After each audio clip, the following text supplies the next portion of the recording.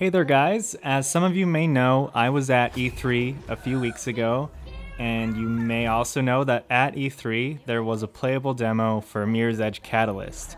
And they didn't show the demo during the press conference, it was really just for people who were there. So I thought I'd go ahead and make a video telling you what it was and what I thought about it and how it's different from the original Mirror's Edge and whatever. I'm very sorry that it took me this long to make the video because it has been like a few weeks. And I just have not had time to sit down and do this, but I guess maybe better late than never, I hope. And there's a couple important things to note first about the game. And the first is that it's still pre-alpha. Like, it actually said pre-alpha on the screen while playing it the whole time. So a lot of what I tell you about it could change. Maybe it doesn't represent the final version of the game that comes out in February. You know, just keep that in mind. And also that since the game is a reboot, kind of, they're changing some stuff about Mirror's Edge. They're keeping a lot of stuff, but there's some things that are changed. So when I make references back to the original, just keep that in mind that they're changing some stuff. So just, you know, it's all okay. So at E3, if you waited in line to play the demo, how it worked was first they brought you into a little room where they did a presentation about the game. And then after that, they took you into another room where you actually got to play the game. And it was pretty short. The presentation they showed us was 13 minutes, and then the actual demo that you played was also 13 minutes. So it's not a whole lot of time to spend playing the game, but you know, it was still pretty fun and cool. If you watched the press conference, you probably saw that they showed a new trailer for Catalyst, which is the title of the new game, Mirror's Edge Catalyst, which is pretty cool. So I won't be really going over the trailer since you could all go watch that right now if you wanted to on YouTube. This is just going to be about the demo, and this could be a long video. I think it'll probably take me 25-30 minutes to explain everything that I took notes about. So at the presentation that they showed us, they started off by showing the trailer that they showed at E3 2015, and then they started kind of talking about it more. And there's a few differences that I want to point out that they talked to us about that are pretty different from the original. And probably the biggest one, in universe, about the city in Mirror's Edge, which they have named now to be the City of Glass. It didn't have a name in the original. But the first thing they started talking about was how the city was run, and there's no government in the city. It's just run by corporations and the conglomerate, they said. And that's pretty different because there was definitely a government in the original Mirror's Edge, because they talked about the Mayor Callahan, and Robert Pope was running for mayor and all this stuff. So there's no government now. So maybe Callahan was no longer going to be a character. Who knows? Maybe, maybe not. But so it's run by corporations now. And I guess the main one is Kruger Security, which is run by Gabriel Kruger, and they said he's the main antagonist of the game. So in the original Mirror's Edge, the security firm we were against a lot was Pirandello Kruger, and in Catalyst, Pirandello and Kruger definitely exist as separate companies. So if they're keeping that part of the story, it's before they merge together. If not, then they're just separate companies or whatever. But so Kruger Security is I guess the main one that we'll be seeing. And then they said that there are two factions of people that live outside of society, and the first one that we know of course, is the runners, and Faith is a runner. And they said runners are, couriers. They do high-tech cat burglary and stuff, and they're pretty much used by corporations in the city as pawns to do stuff for them, and they're kind of just tolerated, and they don't really go after the runners very much. And then the second faction is Black November, and they're a rebel group that have been branded as terrorists.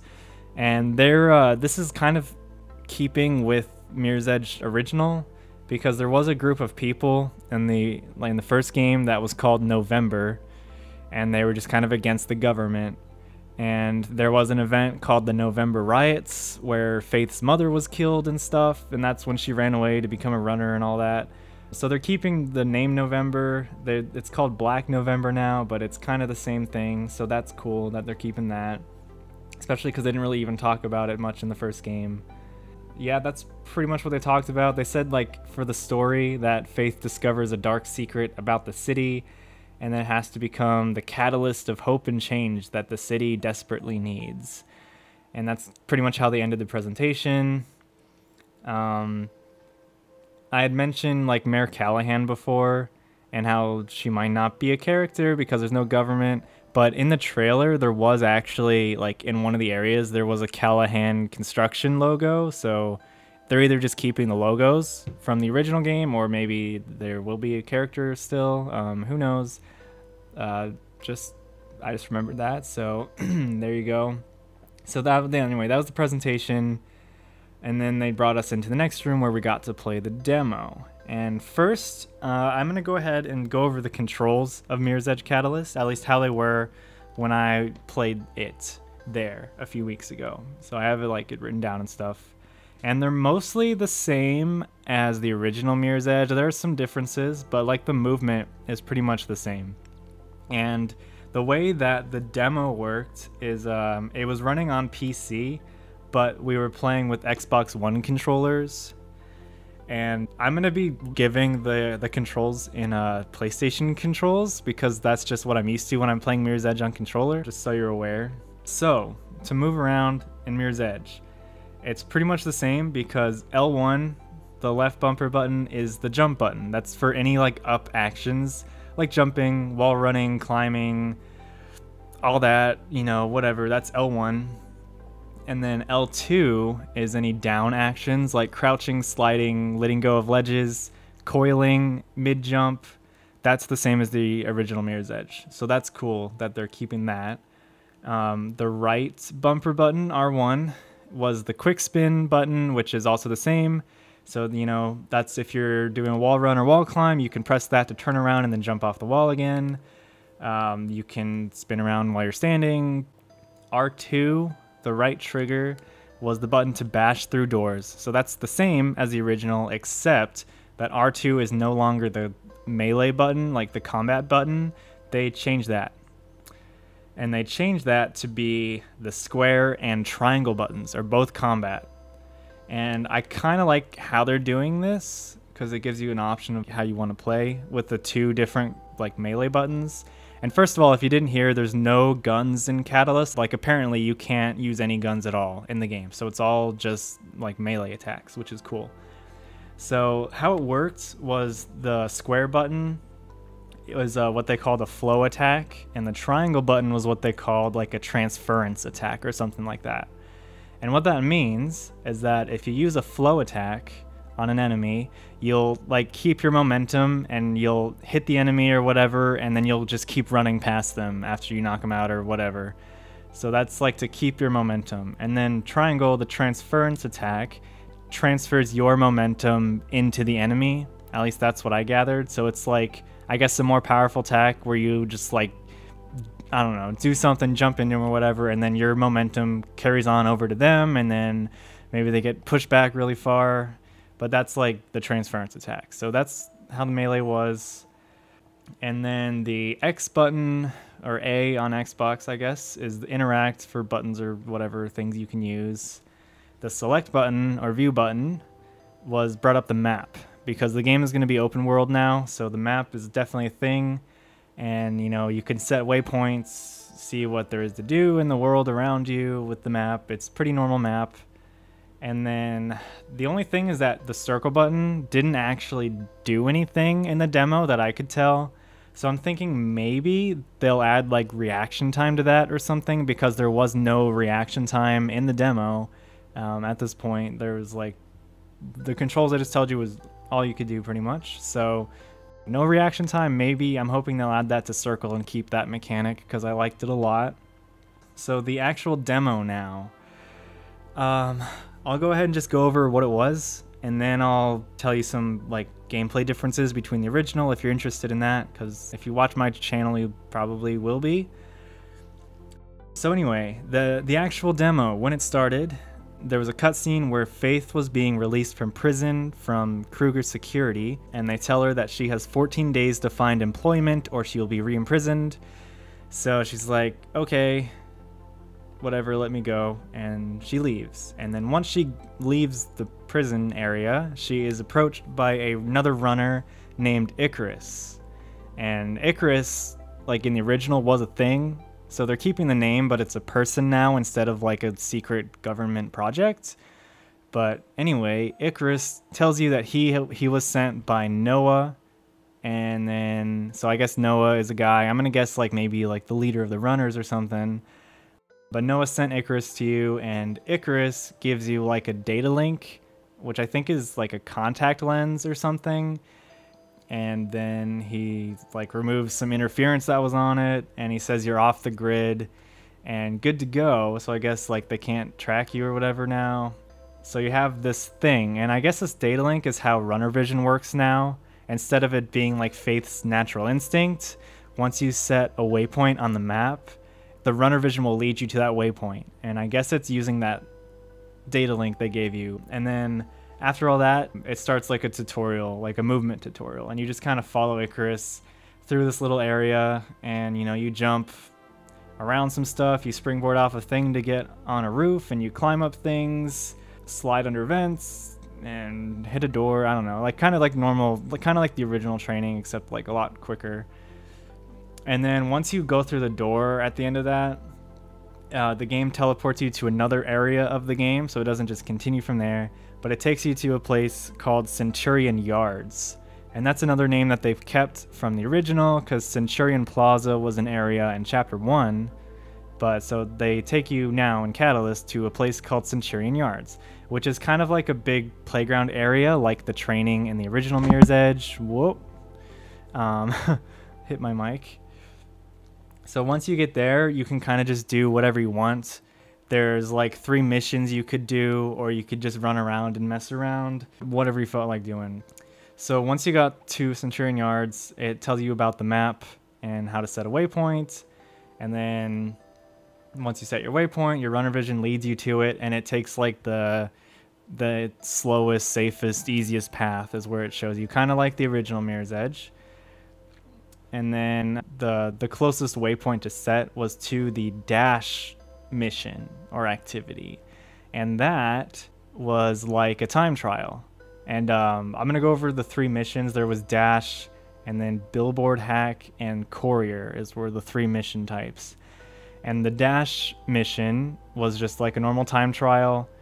Once you start it, you just have to get from where you are from the beginning point to the end point of the time trial. So it wasn't like the time trials in the original Mirror's Edge where you have to hit like a series of checkpoints. You just have to get, like at least in this one that we could do in the demo, you had to get from point A to point B however you wanted to, and that was the whole thing.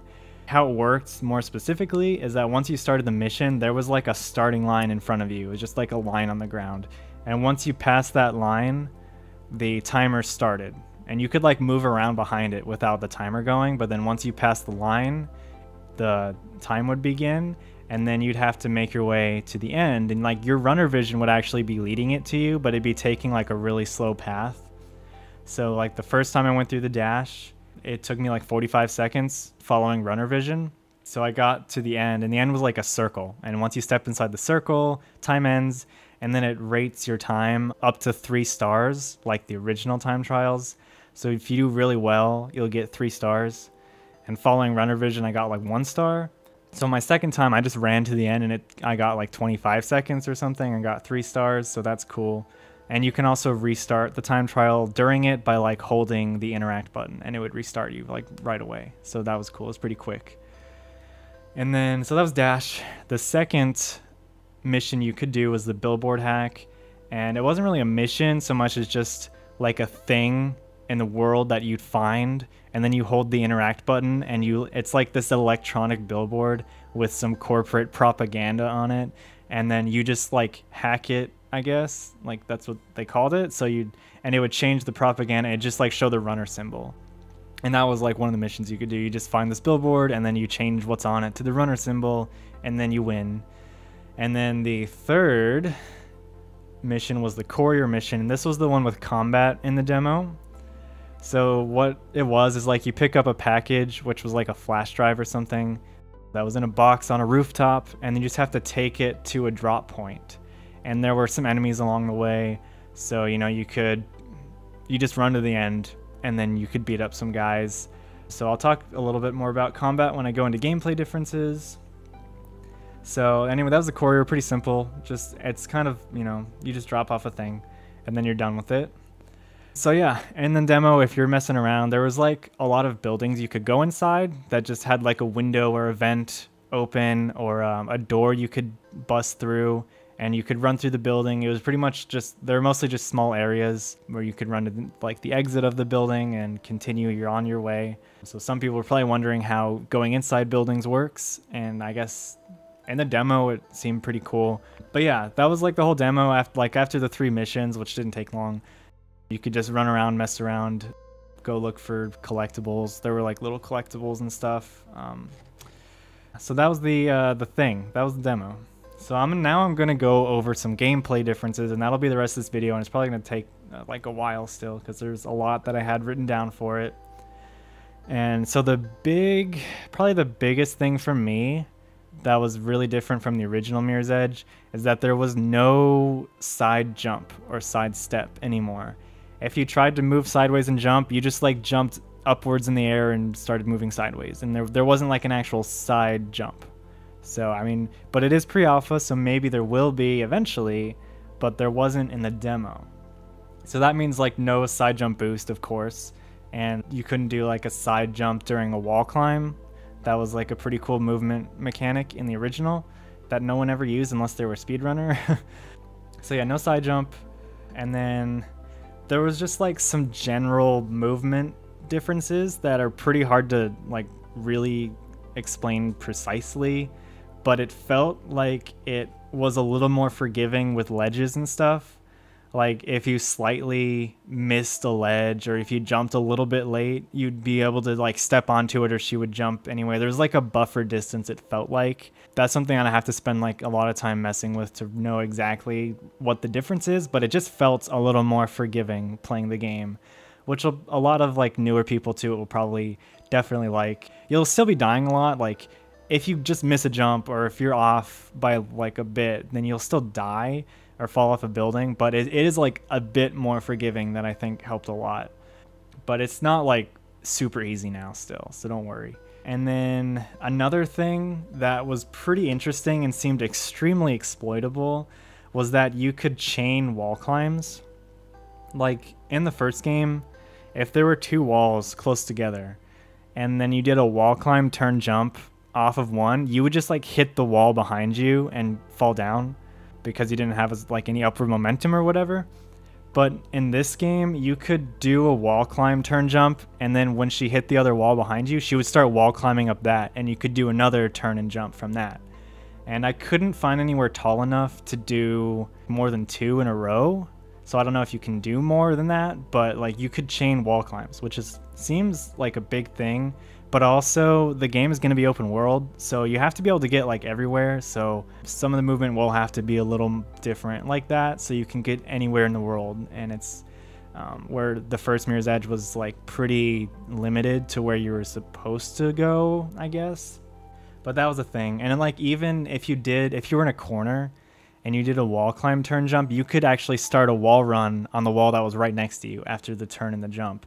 So like you could do like a wall climb turn jump into a wall run, and then you could jump and do another wall climb or anything. Like it was super free, I guess, but also like maybe a little less realistic, but you could get like anywhere, which I liked, but it also seems exploitable if, I don't know.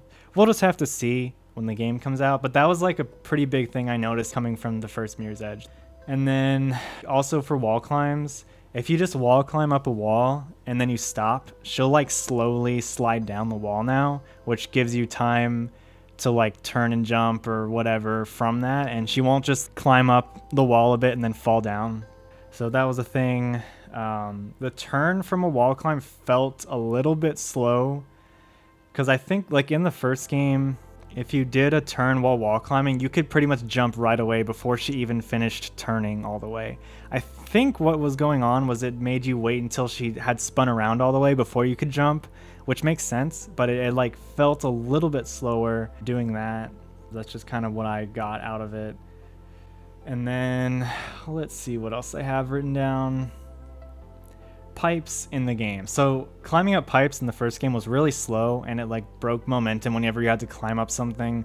But in Catalyst, you climbed up pipes really fast, which was nice. So it was like super fast climbing up pipes, which we've kind of seen in some of the gameplay they showed like last year and stuff. And then there was also those corner pipes where they were like on a corner of a building and you wall ran into them and she would swing around the pipe around the corner. That was pretty cool. I don't think you could climb up those pipes because they were like really small. They were just like little swing corner pipes, but that was cool. I liked those. And then one big thing, like another big difference is that in Catalyst, you could springboard off of pretty much any low object. So comparing that to the original Mirror's Edge, in that game, if there was like a low object and then right behind it there was a slightly higher object, then you could do a springboard off of those and she would like jump really high off of them. But in this game, if there was just any kind of low object, you could springboard off of it. And the way that worked is that if you tap the jump button, she would vault over it or onto the object. But if you held the jump button down, she would jump onto the object and then jump off the top of it really high. So it was like a springboard that was, you could do like anywhere. And I think that is good because the game will be open world, because you have to be able to go everywhere, and being able to springboard off of anything will definitely help you get around on like rooftops and stuff. So I think that's something that they really had to do, but it's definitely different from the original. And you like see everything now in the game as something you can use to get around. Like for the dash activity, when it started, you could go straight forward, but off to the left there was like a railing and you could springboard off the railing, and there was like a zip line way up there you could get onto the zip line from. So, you know, it's just like, it's cool to see all these little objects and be like, oh, I can use that now, and I can't just like, instead of just going over it or whatever, like in the first game. So that was cool. Also, like if you quick turn in the air now, it no longer spins you around and lands you on your back. You just landed on your feet facing the other direction. And the quick turn also didn't have a delay. Like in the first game, you could only do a quick turn once every couple seconds. You could just, in this game, you could keep spinning around, which really doesn't mean anything, but it's different, so I wrote it down. Also, someone asked me if there were any elevators in the demo, and there were no elevators in the demo. It was all just running around normally, so that's cool, I guess. There were lots of elevators in the original. So I went a little bit over the combat. I explained the two buttons for the flow and transference attacks. There was one thing about the combat that I hope they change or make optional. Like in the courier mission with the combat, on the last enemy, when you attacked him, it took you into like this finishing move where it like brought you out into third person, and Faith was like spinning around the guy and hitting him and stuff, which like it looked cool. But I think taking you out into third person just breaks the first person immersion. I don't really like that. Also, I didn't know how the finishing move worked. There was some kind of input you were supposed to do, but I have no idea what it was because they didn't really tell us anything about that. But I hope that they either remove how it takes you out into third person or make that optional, because I would much rather just stay first person the whole time. But that's just me. I don't know. We'll have to wait till February to see what they do with that. But anyway, like otherwise in combat, you could attack from anything. Like if you're just running, or if you were wall running, or on a zip line, or sliding, or jumping, or anything, you could attack an enemy from it, which was nice. But the other thing is you couldn't really do a lot of your attacks unless there was an enemy there. Like you could not attack while you're wall running unless there's an enemy there. So rip wall run kicks, of course. Because like I remember I was wall running and pressing the attack buttons and nothing happened. So I think there just has to be an enemy there for a lot of that. But you could do like some attacks just standing still. Like you could make her kick and just not when there's no one around. So, you know, I don't know. Let's see. They mentioned like that there will be gadgets in the game that help you get around the city, but there were not any of those in the demo, so I don't know what they are. And I really hope one of the gadgets we get is not a grappling hook, because then the game would just turn to like Dying Light, where like Dying Light is fun, But once you get the grappling hook, you just like don't need to do any of your other traversal moves at all. Like you can just use the grappling hook forever. So I hope that they don't give us a grappling hook, but that's just me. I'm sure maybe some people would like that, but I'd much rather just do like the Faith's normal move set all the time because I think it's fun. But I'm definitely looking forward to see what the gadgets will be. Okay, and I'm sorry this is a long video. I just have a lot to go over. So in the demo, if you fell off a building, instead of spawning you at like a checkpoint or some preset spawn point, you actually just respawn where you fell off. That is really cool, and I know a lot of people wish the first Mirror's Edge did that, because if you fell off a building, you would just like spawn pretty much where you fell instead of going back like to some checkpoint at the entrance to the area or something. So at least in the demo, that's how it worked. So that I liked. That was nice. And then it felt like you had a much bigger window to skill roll now. In Mirror's Edge, you had like a really short amount of time before you landed to press L2 and then you would roll. But in this game, you had much longer to press the button before you landed. You still had to press it before you landed, but you had longer to do it. So that's a little easier now. People will probably like that. And then also, I don't know exactly what it was, but it's some kind of silly thing is that if you did a skill roll into a wall, hitting the wall while you're rolling would like stop your animation and you would be laying on your back looking up at this wall that you just hit, and like it looked really silly, and I'm guessing that was intended. I actually thought it was some kind of bug the first time it happened, but I think it makes sense and I just thought that was funny. So yeah, that was a thing that happened. Rolling was definitely faster in this game as well. Yeah, in the first game, if you rolled, you lost like almost all your momentum, but in this game, you actually kept a lot of it. So that is a good thing. And that's like the last note I have written down. So that's all the gameplay differences I was able to get and play the game, but I definitely approve of Mirror's Edge Catalyst. I thought it was a lot of fun. It still felt like Mirror's Edge, even though it was different, but it wasn't like so different that it felt like a completely different thing. And I definitely enjoyed it, and I'm really looking forward to when it comes out on February 23rd, 2016 is the current date. But yeah, long video, but that's everything that I noticed from the demo at E3 a few weeks ago. Sorry again it took me so long to do this, but I just haven't been able to until now. Yeah, that was it. I'm sure there's a lot I didn't get to test, but that is a lot of information, I think. So that was Mirror's Edge Catalyst and the demo, and I hope to see you all again. Goodbye.